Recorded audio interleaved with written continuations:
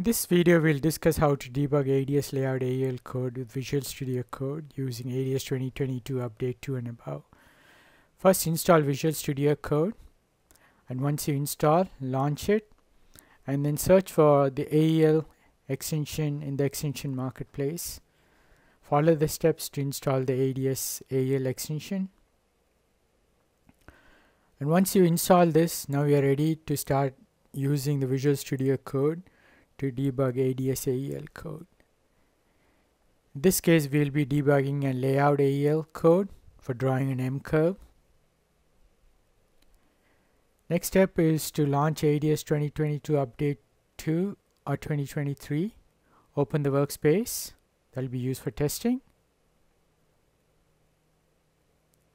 Open the schematic window and place an M sub, which will be used by the M curve for getting the layout substrate parameters.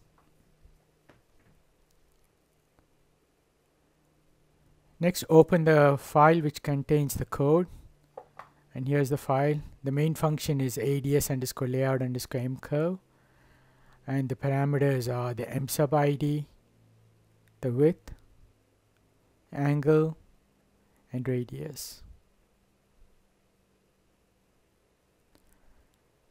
First, we get the M substrate information, and then the main code is called circuit_C curve 1, which is used for drawing the actual M curve.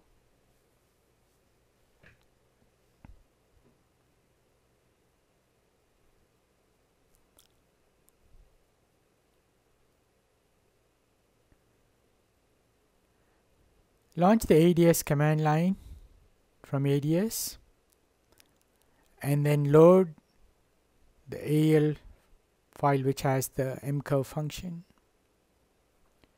In this case, it's ADS_layout_M curve.ael.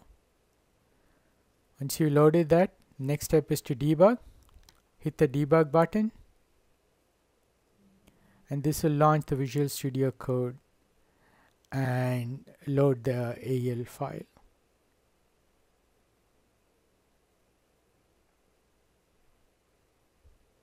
Set a breakpoint right here, and then attach to ADS AEL. And this will create a bridge between Visual Studio Code and ADS.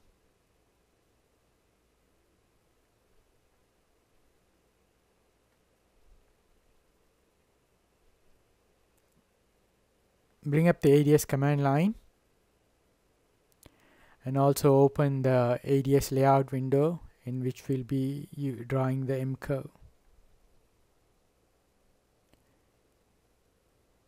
Go to the ADS command line and then execute the function with all the parameters as shown here, and click the enter button, and this will open up Visual Studio Code and break at the breakpoint.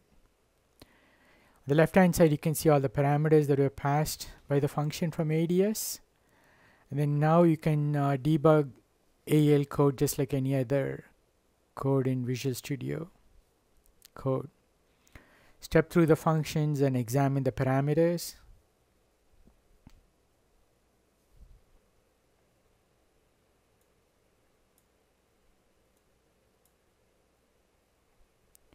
Here we are getting the substrate information, and then we are doing a check to make sure everything is good with the values that were passed. Next, we get the layer that's going to be used for drawing the M curve, and then step into the main function, the CKT_C curve 1, which draws the actual M curve. At this stage, you can continue to debug, but we'll hit the continue button to look at the M curve layout in the layout window. And that concludes how to debug AEL code using Visual Studio Code.